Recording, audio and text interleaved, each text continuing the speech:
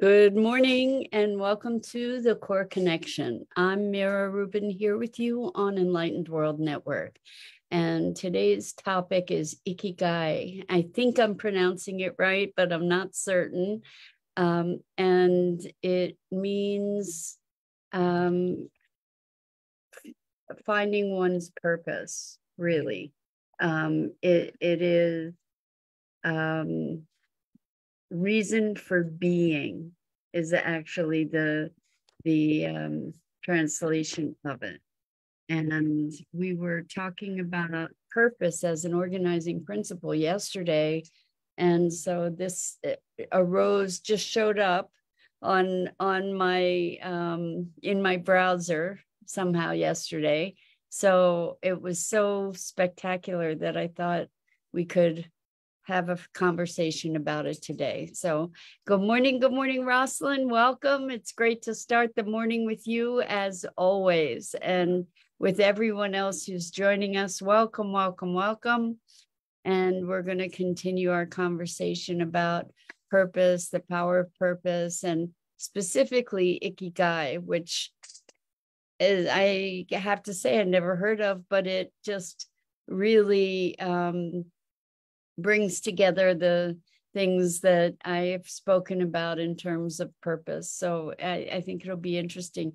Good morning, Bernadette. Welcome. So good to have you here with us this morning. And before we get, yeah, right? Rosalind says, what a powerful word to mean all those things. Wait till you see. It's very cool. So before we get started, let's take a minute or two to get present. Let's take a deep breath in through your nose and hold it.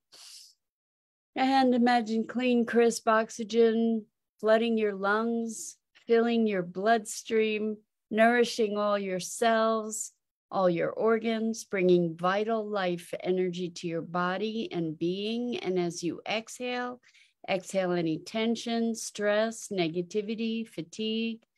And now let's take another deep breath in through your nose and hold it. This time, imagine brilliant, bright light lighting you up from the inside out, illuminating, electrifying, and energizing all your cells, all your molecules, all your electrons, creating a brilliant beam of light and energy from your heart out into the world. And as you exhale, exhale any remaining tension, stress, negativity, fatigue. And now let's press our palms together.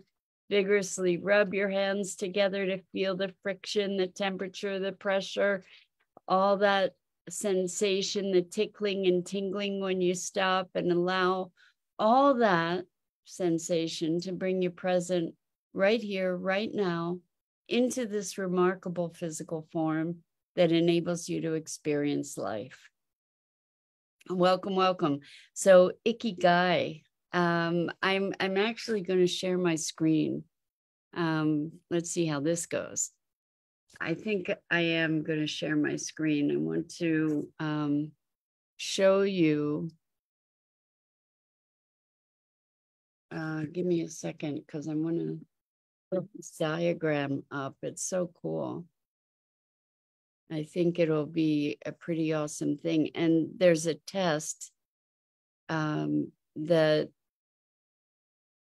you can take on a website, a free test, one of these sort of personality test kind of things that helps you discover what your Ikigai is.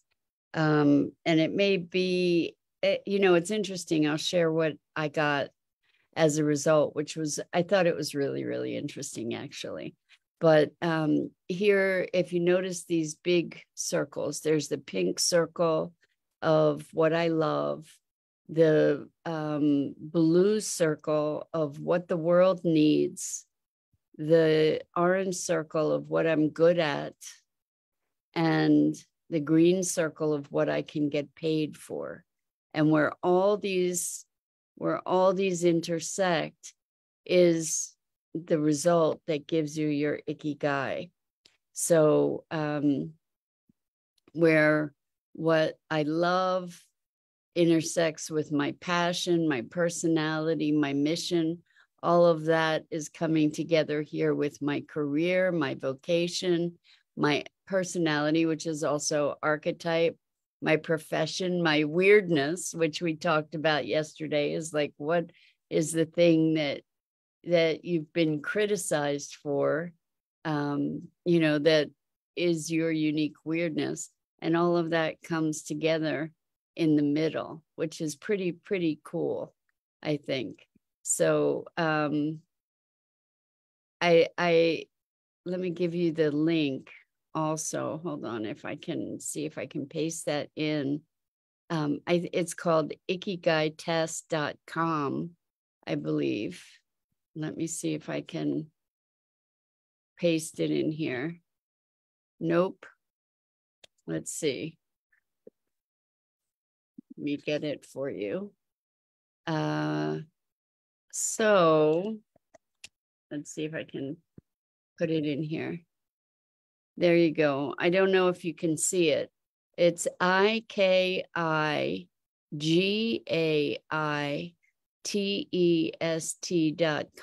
ikigaitest.com.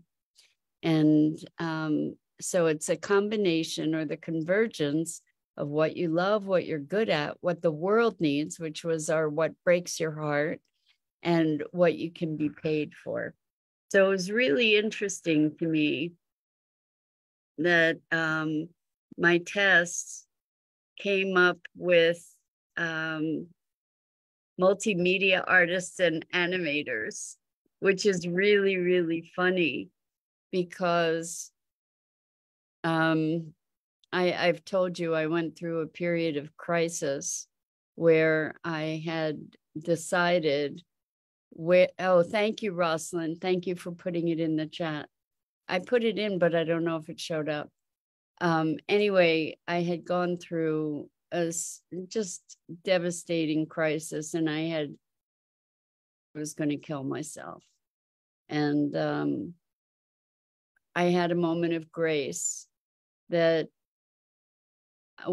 awareness where I recognized, you know what, I need to get some help. So I went to counseling and okay. Thanks, Rosalind. I appreciate that. Anyway, Rosalind said the comment showed up. Anyway, as a result of that, I gave myself permission to go back to school. And I went back to school to be a multimedia artist and animator. And that's what my Ikigai came up as, which is very interesting. So, I think maybe I'll share the screen again so that you can see this, so you get an idea of how it works. I just want to zoom out a little bit so you can see the thing in a second. It's just fascinating. We all love to learn more about ourselves, right? But having it just encapsulated this way so simply, it's very interesting. So I'm just gonna share the screen again with you guys. Let's see.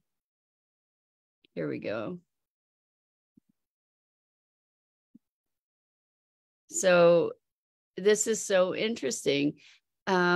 So here is the multimedia artists and animators, because it didn't bring up transformational coach necessarily, but it says my personality is thoughtful artist, my career art and design, and I had an 18-year career, well, longer than that actually, more than a 20-year career in computer graphics and teaching computer graphics. And I had gone back to school for computer animation and multimedia, which is pretty wild.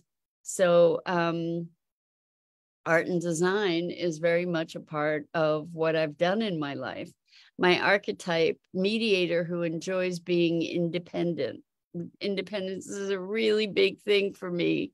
My weirdness, relaxed independence. There's the independence again. My passion, performing creative activities such as art, theater, crafts, dance, music, or creative writing. So I do consider myself a bit of a writer. I went to art school. I went to follow-up school with multimedia. I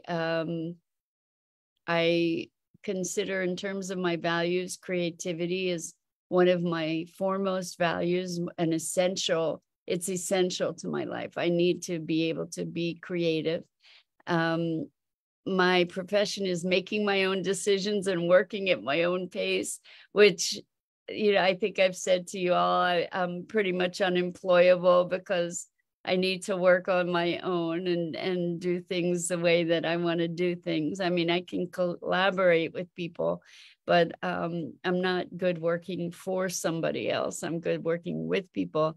And I'm good at interpreting the meaning of information for others. So I've always said that I'm a translator. I can translate complex concepts into understandable form. And I did technical writing for a number of years, and I wrote a couple books on software. And so isn't this interesting? Analyzing data or information, provide consultation and advice to others, assisting and caring for others. There's the coaching piece, right?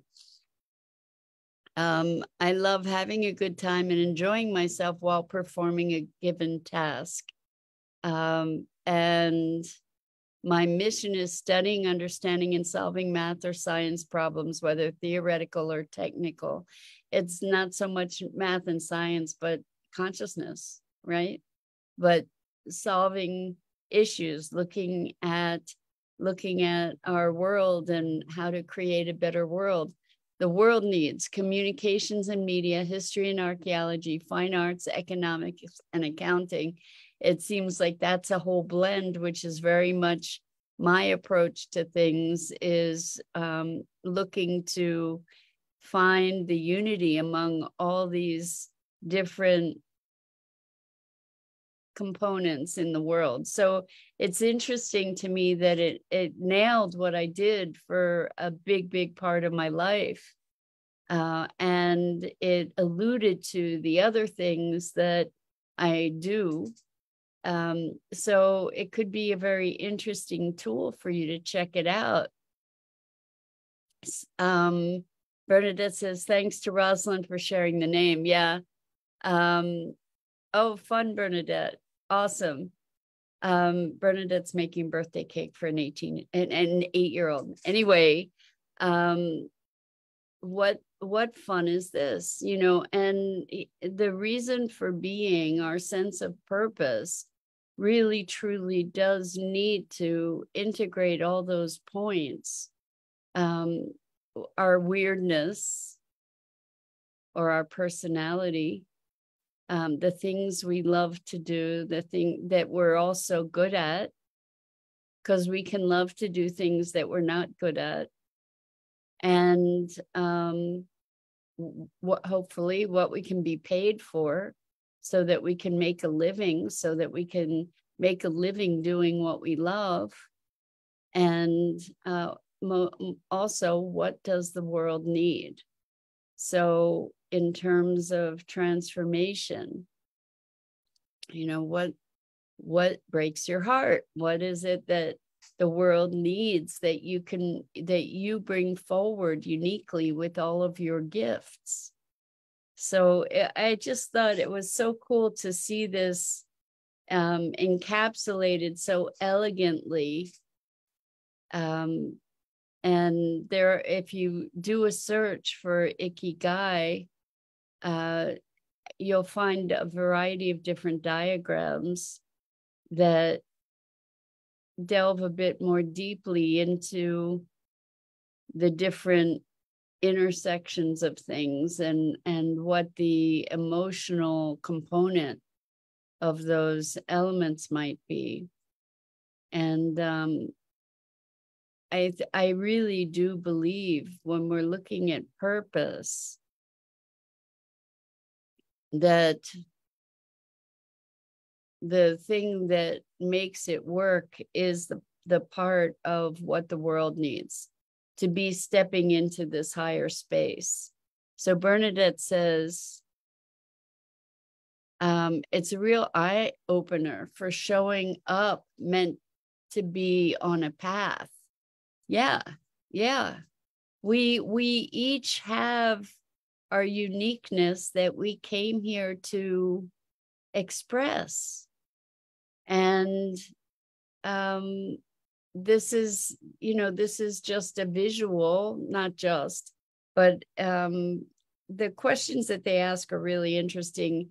I think it's interesting that they don't look at, I didn't really see much in the way of sustainability questions or unconventional kinds of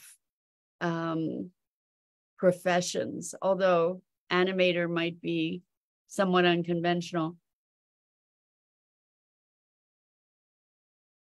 It's funny because the books that I wrote were books on a software called InDesign, and it was both the books were about the animation capabilities of that application, which was pretty cool, actually, and also creating ebooks, electronic books. So I was fascinated by how accurate the assessment was. Although not complete, it was accurate. And nice to also have the confirmation to see, that I've been on a path of alignment. But I think that you can look at the things that you've been drawn to in your life, the jobs that you've done in your life that that sing to certain parts of yourself. So Bernadette, Bernadette says, you have an interesting life you've led. Hey, why not? I feel like I've lived multiple lives in this life, for sure. I've reinvented myself multiple times, and I invite you to know that you can do the same.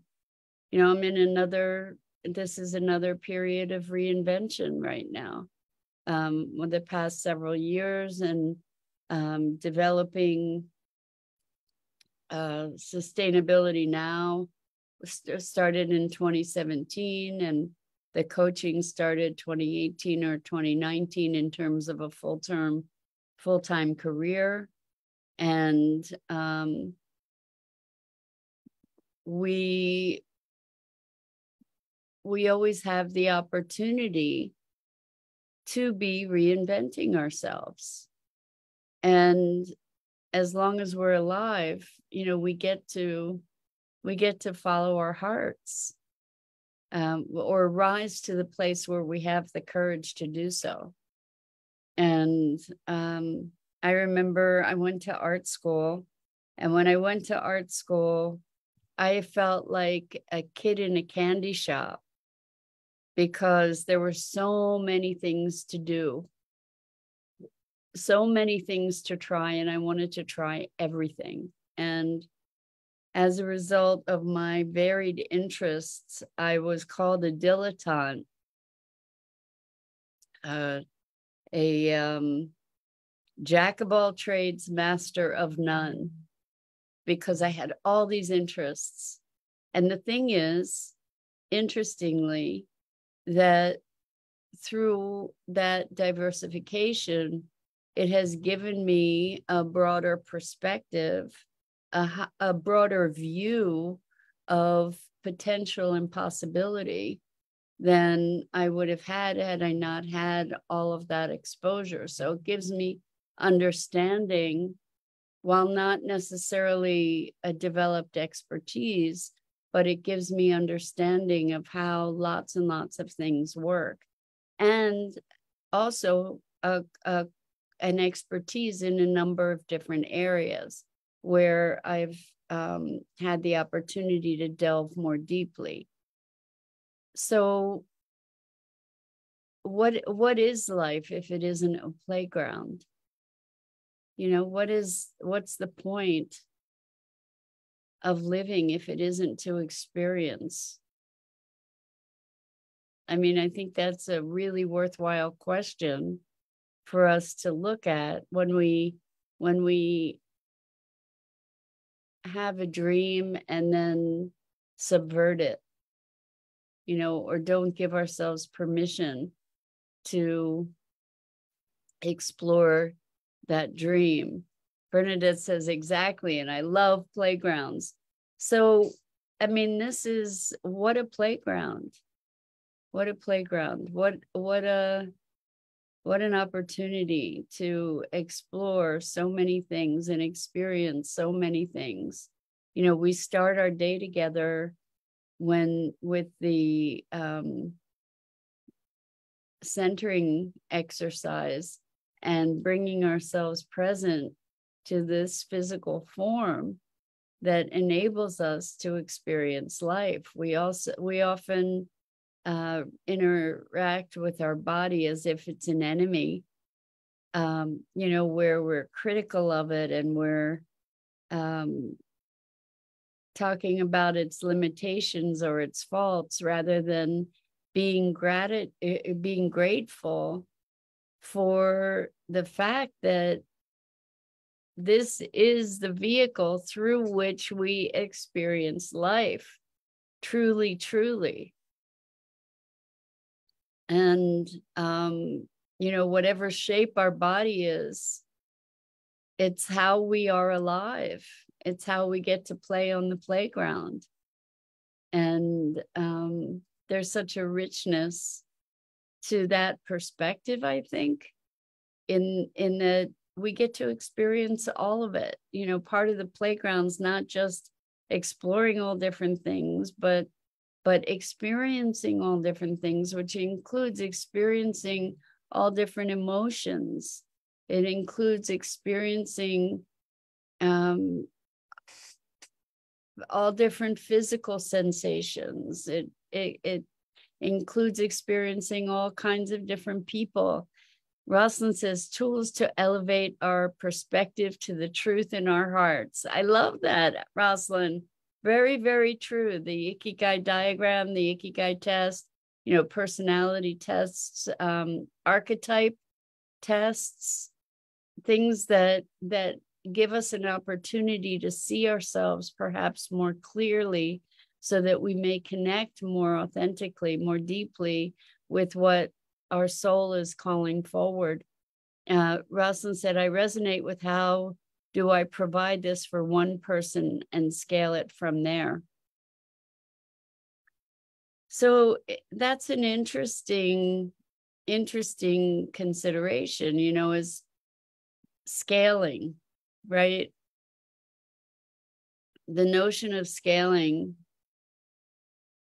works on certain assumptions, and the assumption typically is bigger is better, and there's a certain level of efficiency that can be achieved when we scale something. It makes it more efficient, and these assumptions are not globally true. And I think it's really important for us to be questioning assumptions, because, you know, so Rosalind says, Mira, do you have any more info about tools for living into the emergent future? You mentioned doing something starting in February. Rosalind, you're the best. Thank you so much for asking. So it has morphed. Instead of calling it tools for living into the emergent future, which is really kind of the key to what it is, it's going to be a course about money. We're going to use money as the focal point to be looking at these tools for living into the emergent future and our relationship with money. And the reason I chose to do that is because I thought it might be a way to, first of all, I thought it would attract more people. because who doesn't have stuff going on about money in some way, shape, or form? And money brings up pretty much everything, you know, all of our sense of self and identity and attachment and values. And so a course about money is really a course about life and being and creating new perspectives to move into the emergent future. And so I've kind of repackaged it in my mind, and I know it doesn't have the same for people that resonate with the idea of living into the emergent future. It may not have the same resonance in name. I haven't come up with a good name about it for it yet, exactly. But it's not your typical course on abundance or, in fact, you know, I'm thinking I should do a survey to find out what people would be interested in covering in the course, because one of the things I was thinking of was creating an opportunity for people to workshop together, you know, to have work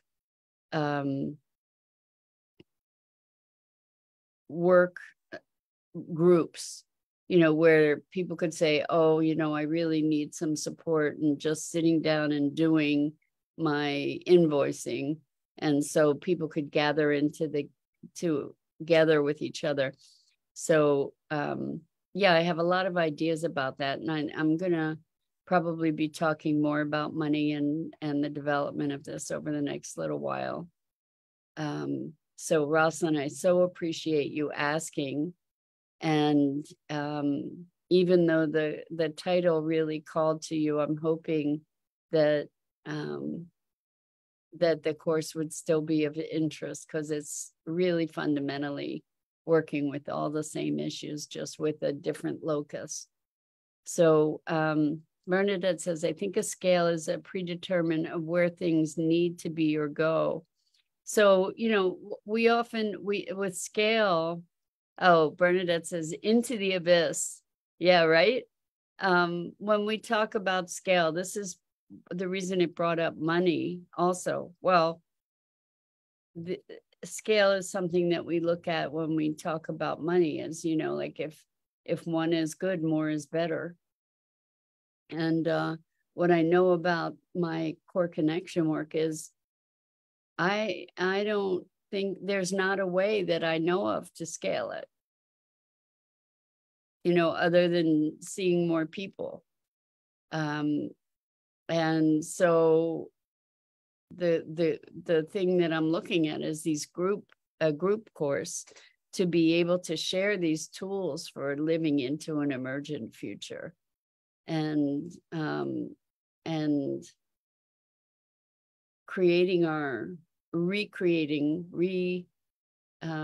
imagining our relationship with our world, our material world, and maybe reimagining money. What do you think of that title? Reimagining money and our relationship with it. What do you think about that?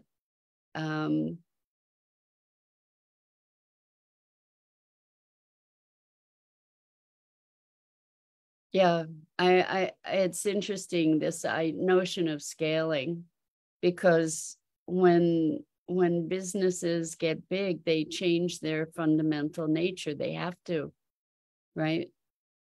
When we expand, you know, let's say I'm a craftsperson and I'm paying all this love and attention to something that I'm creating, and then I start mass producing it, there's a whole different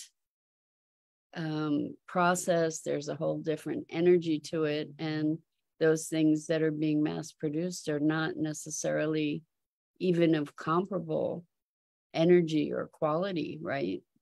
It's not to say that some sense of scaling things isn't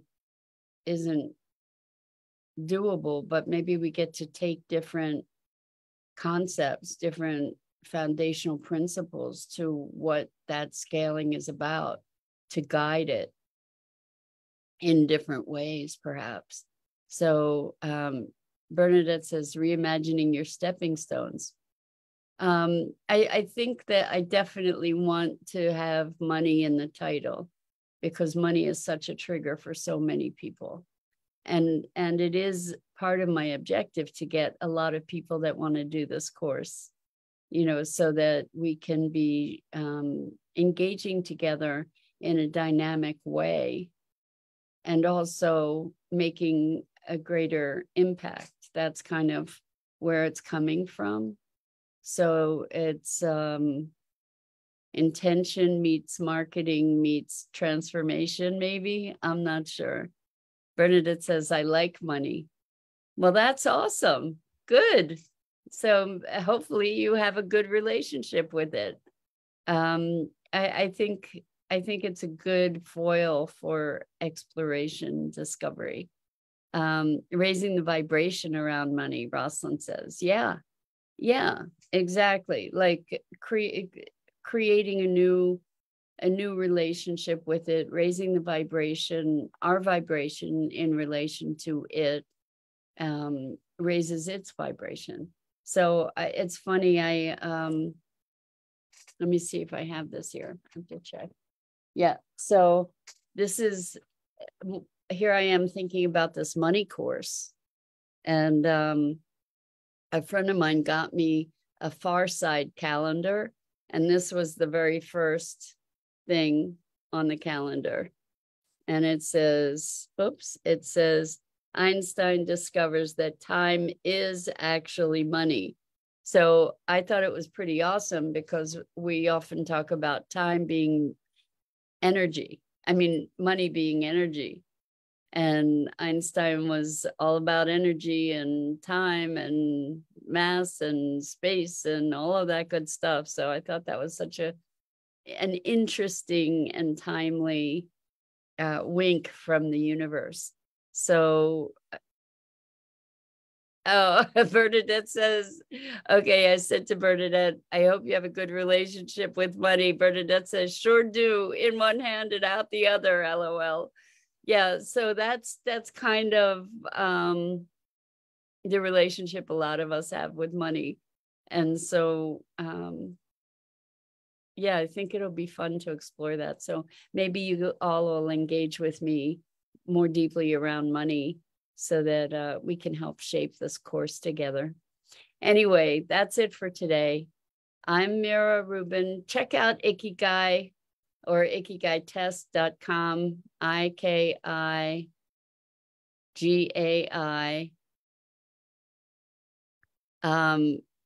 Bernadette says, need the money to stop. Need it to stop and show me its worth before getting in one hand and out the other. That's awesome.